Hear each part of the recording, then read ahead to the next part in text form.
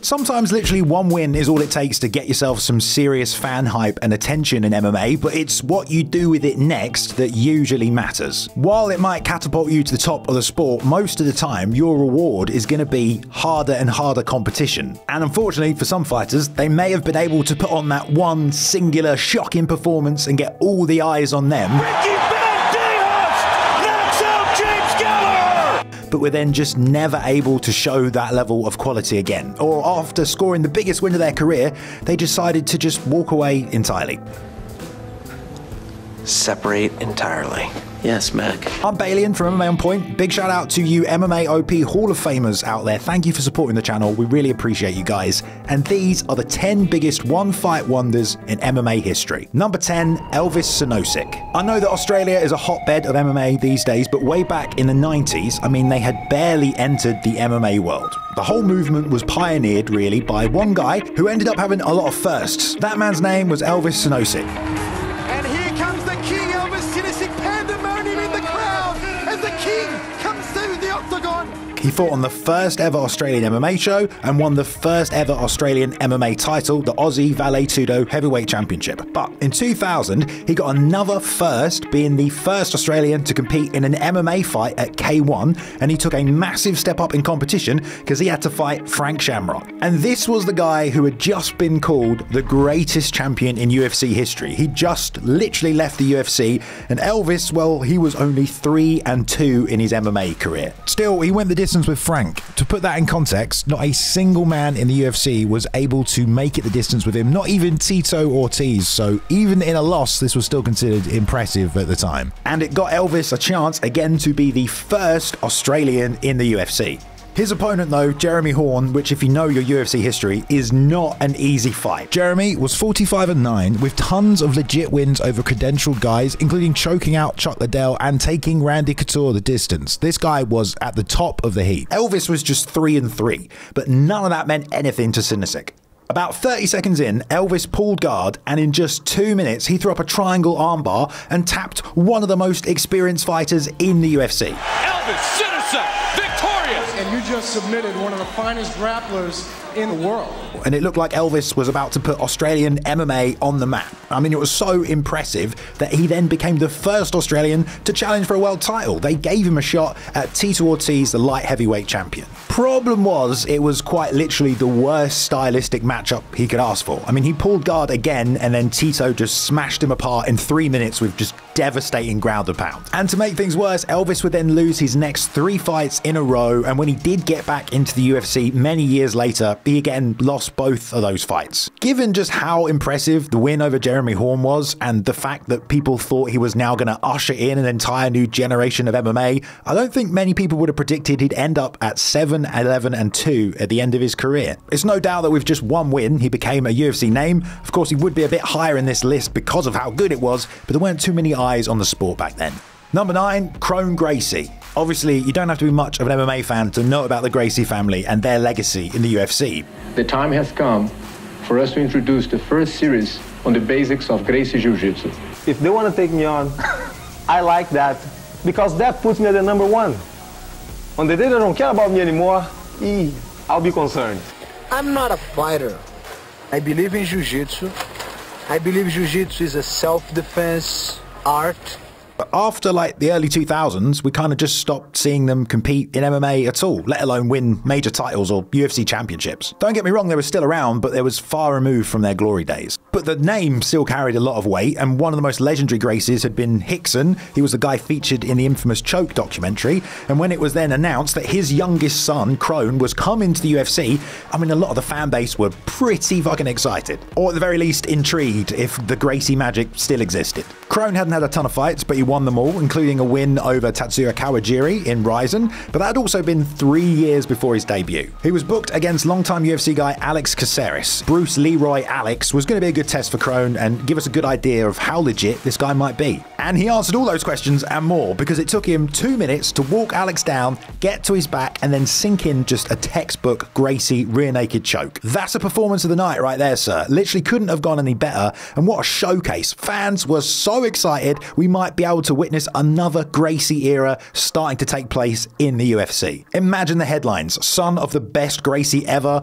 is now in the UFC and he's winning. They gave him Cub Swanson next though, and he had the skills to stop the grappling, and what we saw was a 15-minute beatdown and 40 of some of the sickest body shots ever thrown in the UFC. It was a big setback. He lost a lot of hype almost immediately, and he could have bounced back, but then we didn't see him in the octagon for basically another 4 years. Talk about just killing your own hype train. When he did come back, he looked even less evolved than he had in the Swanson fight. This time it was Charles Jourdain that just sat in his guard and beat him up without any real submission attempts from the Gracie. And we haven't seen him since. As it stands, he has that one immaculate win over Bruce Leroy, and that's pretty much it. It had been enough to capture fans' imagination, but then he was immediately exposed as not being well-rounded enough to compete with the best. And when you look back on paper, it's not really that big of a win, is it? It was certainly celebrated at the time, but that's why he's here at number 9. Number 8, Gokhan Saki. All the promos and hype packages along with Joe Rogan did a great job on selling us why we should give a shit when Gokhan Saki arrived in the UFC. He had the nastiest left hand. He would throw like left hook, left hook, left hook. You know, like left hook to the body, left hook to the head, left hook to the body. Bang, bang, bang.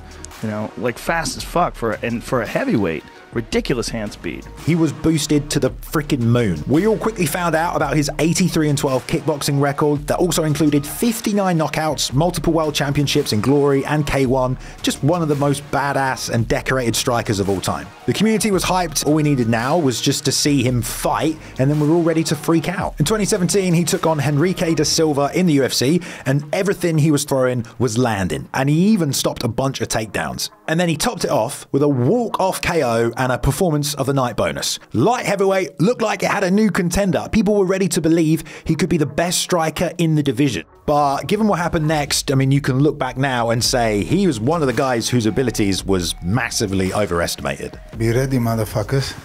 I'm coming. I'm here. I'm here to take over. I'm here to knock people out.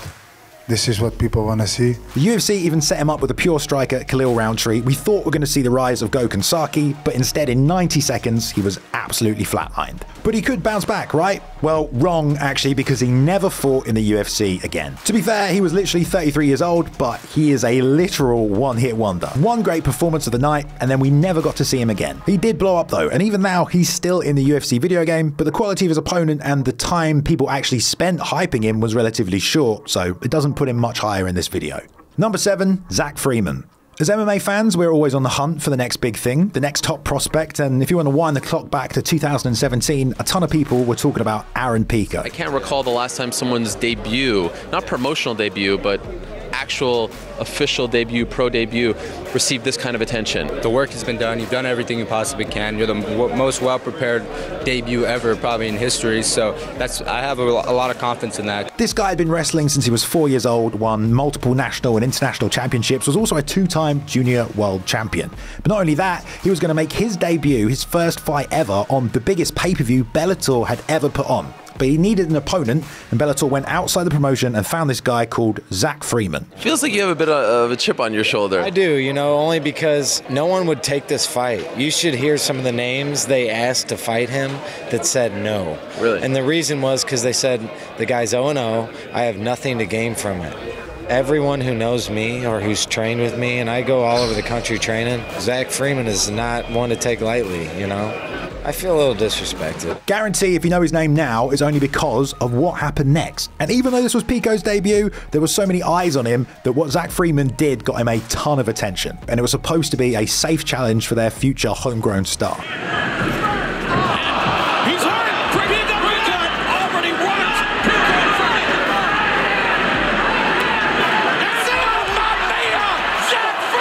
In less than 30 seconds, the hype train had already been derailed. Easily the most high-profile win of Freeman's career, it shook the fan base, and the news headlines that the super prodigy Pico had been defeated by an unknown fighter was absolutely devastating. Great news for Zach though, right? He's now in the spotlight. Let's do something with him. Unfortunately, he'd lose his next fight by TKO. As he was coming in, it was this shot right behind the ear. He never recovered from it. And then he never fought again. So yeah, one big win over this super prospect, gets tons of attention, 1 week of fame, and then he went back into the obscurity he kind of came from. Aaron had been super hyped, but it was pretty early in his career. If the win streak had been a bit longer, maybe Zach would be a bit higher in this list. Number 6, Cosmo Alexandre. We've seen fighters transition from kickboxing to MMA, but not many guys kind of bounce between both at the same time. Cosmo had been kickboxing since 2004, and along the way he won numerous world championships, even beat big names like John Wayne Parr. Checks the low kick, and it's over now. And it's good night, Irene. Cosmo Alexander goes through. A devastated Wayne Parr bows out due to injury. In 2011, he started doing MMA fights as well, and over the next 5 years, he had 7 fights, only ever losing 1. And when one championship, started doing basically every martial art in one show, and he fit nicely on their roster. Round, a much better round for Cosmo, lands the uppercut, gets a knockdown on Compton. Let's take a look at the finish right there, again with the uppercut. To the liver. But at this point, even among the hardcore fans, I mean, he wasn't well known. He hadn't really beaten anyone of note or even been in a high-profile fight. In 2019, though, One acquired UFC wonder boy Sage Northcutt, an actual possible star that they might foster into someone that could pull viewers into their promotion. Just talking about it, it's going to be May 17th in Singapore. It looks like my opponent's going to be Cosmo Alexander. Oh, is this an MMA fight? MMA fight. But whoever the matchmaker was, no, I still don't know what they were thinking. One took the 23-year-old 11-2 Sage and gave him Cosmo the kickboxer with, as many knockouts as years Northcutt had been alive. 23 KOs. And what happened next went so viral that it gives Cosmo a spot basically halfway up this list. In there with people that want to grapple with him. Cosmo! 30 seconds was all it took for Cosmo to absolutely shatter Northcutt's face with a monster shot that fractured it in 8 places. Tons of people were watching to see what Sage was going to do in 1, but instead it meant the knockout went absolutely viral in the community. When Cosmo destroyed him, suddenly everyone was now instead excited about this devastating 8-1 kickboxer instead. But he never fought in MMA again after that win. And he waited 3 years before he even had another kickboxing fight. He went from obscurity going into the fight, maximum hype, and then right back to the unknown. You want to talk about a one-hit wonder? This is a one-punch wonder right here. And One basically got nothing out of this fight. 2 stars died that night. Number 5, Joe Duffy. Sometimes no matter what you do, your entire career is defined or remembered for just one win, especially if it's a win over the biggest star ever, Conor McGregor. Now, way back in 2010, the local Irish MMA scene was going through a bit of a boom, and talent and promotions like Cage Warriors were putting on big shows. Among these talents was Joseph Duffy, a true Irish prodigy with a taekwondo, jiu-jitsu and boxing background. He'd run through the local scene, and at the same time, Conor McGregor had started his own MMA journey, and Cage Warriors thought it would be perfect for their show in Cork Island. At this level, I feel I can go out and do anything.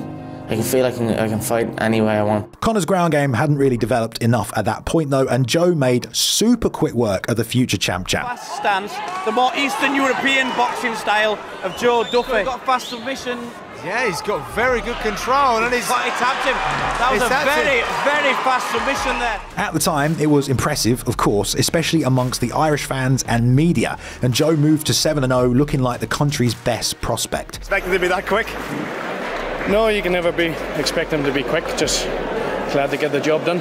A title he could never live up to, and instead it was a victory that just followed and defined him for years. Conor, after that loss, vowed to never let it happen again and started his epic run towards UFC gold. Before he won the interim title though and was climbing to the top of the MMA world, Joe Duffy arrived in the UFC, and yeah, you guessed it, the entire narrative was this guy is the last man to beat Conor McGregor.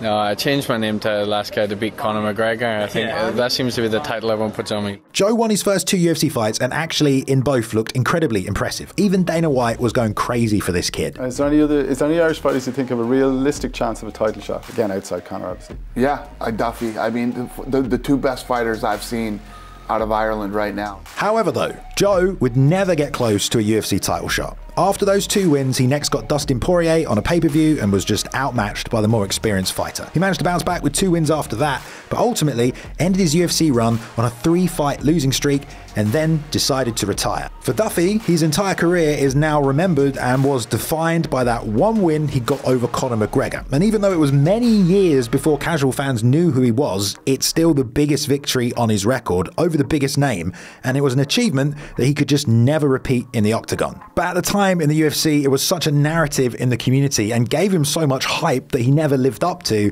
that it has to be this high up in the list. Number 4, Ricky Bandejas. At one point, although Bellator's pay-per-view stars were mainly made up of ex-UFC fighters looking for a payday, they had quite a few young guys on their roster who looked like they could be top prospects. Now, one of these guys in 2018 was a young Irishman named James Gallagher, and of course, fans immediately compared him to Conor McGregor, and they weren't exactly wrong. What makes you different to McGregor, both in terms of personality and as a fighter? Well, Conor is Conor. I am James.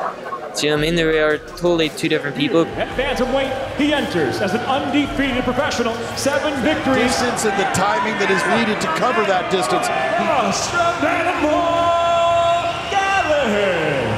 The young star. Jimmy Show. He was just 19 when he joined Bellator and was a product of SBG Dublin, Conor's gym, and he started running through Bellator featherweights, picking up 4 wins, with 3 of them by rear naked choke. He had personality, he had lots of tattoos, and Conor McGregor was also behind him. Nice for some, eh? Soon enough, Jimmy boy, eh? Now, he was one of the guys on the short list of fighters outside the UFC that fans were actually paying attention to. But a lot of people also said that the hype was getting to his head, especially with what happened when he fought the relatively unknown Ricky Bandejas. Ricky had spent his time exclusively on the regional scene and in promotions like CFFC. He was 10-1, but he was clearly ready for a bigger promotion. Bellator thought he'd be a great opponent for James, but it became one of those moments that's often memed by the MMA community, and it went so viral, that's why he's up here at number 4 in the video. James came out looking incredibly cocky, getting right in Ricky's face. Hailing from Strugpon, introducing Ireland's own James. But once the fight started, it all ended pretty quick. Oh, big show. That still hurt, Mike. Just took another right hand. He's in shot. He's in trouble. Gallagher's rocked. Bandejas looking for the finish. And it's all over. Ricky was now 11-1, had just creamed one of the best featherweight prospects in Bellator. Because of all the cockiness, the way he knocked him out, and the fact he'd taken the next Conor McGregor's O, the win trended massively amongst the community. But it meant that it was only top competition from here, and for this dude, he just wasn't able to compete. He ended up dropping losses to Juan Archuleta immediately afterwards, and then he got choked out by Patchy Mix in just 1 minute. All the eyes that Ricky had got on himself just completely drifted away at that point, and he could just never find success again against high-level guys. In fact, he only won 2 of his next 6 fights before leaving Bellator, and now in 2024, he's 15-8, never quite beating anyone with the level of credibility that viral win gave him. In fact, I would rank it higher because of that reason, but of course James hadn't done too much with his career at that point. Number 3, Houston Alexander. The UFC know what they're looking for in a contender at this point. You got to be well-rounded, you got to be young as well, and you definitely need to be able to compete at a relatively high level. But back in the day, it felt like if you looked like a big scary motherfucker, well, that could be 50% of your contract right there. And in 2007, that's where guys like Houston Alexander came in. Now, yes, the guy had just murdered the regional scene with some terrifying knockouts. He was 6-1, but could he do it at the highest level? Well, his first opponent was Keith Jardine, a veteran of the Ultimate Fighter who'd gone 4-1 in the UFC and was coming off a pretty decent win over Forrest Griffin. Certainly a light heavyweight prospect, and better than anyone Alexander had faced. And no one really knew what to expect from this guy. His approach to fighting, now he was in the big show though, didn't change one bit. In a damn right shocking debut, he annihilated Keith's chin with just a relentless barrage, getting the KO in just 48 seconds. A tremendous upset and a tremendous victory for Houston Alexander. The fan base went absolutely crazy. I mean, they believed he already had so much power that he could be a threat to the entire division, even the champion. One of the most hyped guys ever after just 1 fight, that's for sure. And then he did it again in his next fight, knocking out Alessio Sakara. I mean, things were looking really promising with the power this guy had. Only problem was, he'd then lose his next 3 fights in a row, getting finished in every one of them, and got dropped basically a year after he joined the UFC. After such a promising start, he ended his MMA career 17-16-1, really far away from that 8-1 record he had in the UFC. And the Keith Jardine KO goes down as really his only big winning performance, but it caused such a frenzy among fans that he's so high up on this list. Of course, he'd find his true calling later in life, knocking more people out in bare knuckle. Number 2, Timothy Nastyukhin. If there's one guy who bet on himself and it consistently paid off in his career, it's Eddie, the Underground King Alvarez. The guy just hopped from promotion to promotion, collecting titles like the Thanos of MMA. Once he'd won the UFC one, he'd kind of done all he needed to do, and after just 4 years of being in the promotion and a loss in a rematch with Dustin Poirier, he was already off looking for new opportunities. Just so happens at the time, ONE FC was starting to build their roster, and they offered him a sizable amount of cash to come out to Asia and join in the fun. The moment of truth has arrived. I knew you heard the rumors, and they are true. We got our official contract from ONE FC. Without getting into detail, the package in general, it's going to be an 8-figure deal. Whoa. Yeah, eight-figure fight deal. And in preparation, I left that shelf there empty.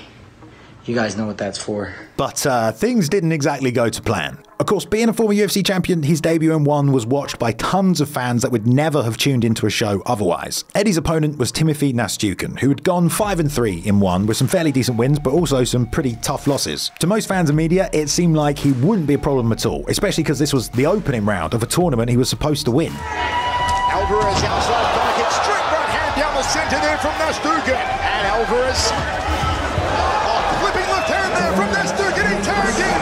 He tagged him with the underhand right. Here comes Nastyukhin. I had no idea who this guy was, but shit, after that, I was paying attention. Timothy was now the new top prospect in ONE. I am stunned. Just upset the Underground King. However, he pretty much lost all of his hype immediately. The win over Eddie pushed him towards a shot at the lightweight championship against Christian Lee, but he got absolutely steamrolled and TKO'd in just over 1 minute by the champion. It just crumbled him and then started hitting him over and over again. Those finishing instincts are unreal from Christian Lee. Ouch. Yeah, not the performance everyone was expecting. And after that, well, pretty much everyone just stopped paying attention entirely. And before you knew it, he was on a 4-fight losing streak, miles away from the guy who'd beaten a former UFC champion. It ended up being the most noteworthy achievement of his career, and then he just wasn't able to do anything after that. How about an honorable mention for Nico Montano? She got one win, a big one, the UFC championship.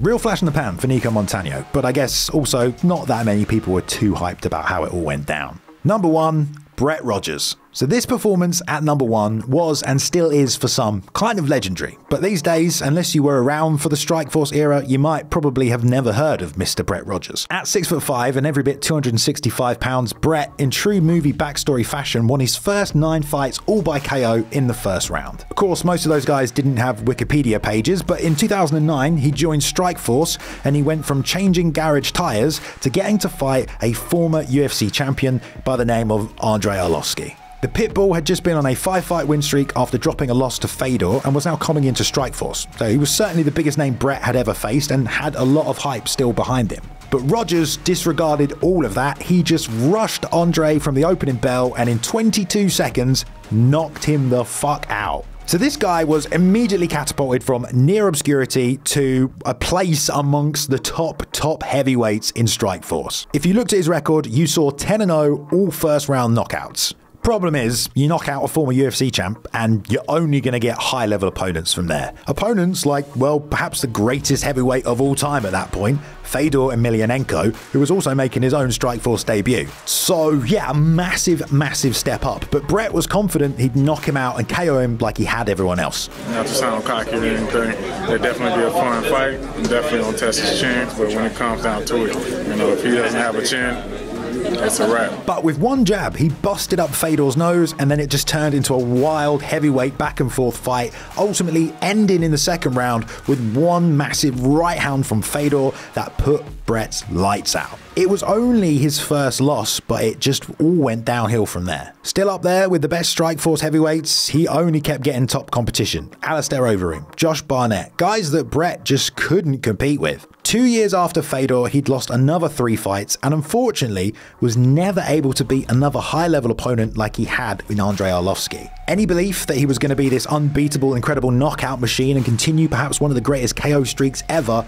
completely evaporated. Fans had lost total interest after seeing him consistently beaten. He continued to trade wins and losses, eventually ending his career at 17-10-1. But it had been such a legendary winning performance in the middle of such an amazing streak that he has to go down as the biggest one-hit wonder ever. Well, this one turned into a bit of a fun video. I want to say a big thank you as well as always to all of you channel members out there who subscribe, go the extra mile to support the channel. If you want to sign up and join them and get some exclusive benefits as well, link is in the description. If you did like it, thumbs up is always appreciated, and if you're not subscribed, the button's right there, and we'll see you in the next one.